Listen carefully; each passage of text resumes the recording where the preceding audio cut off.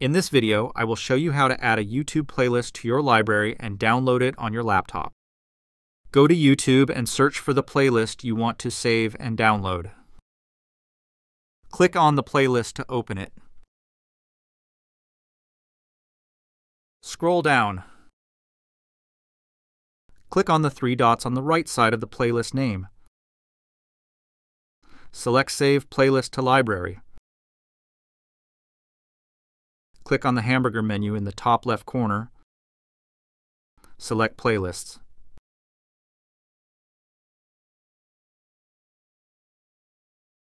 Click View Full Playlist. Click on the download icon.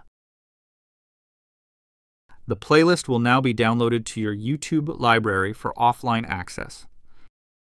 Feel free to reach out if you encounter any issues during the process.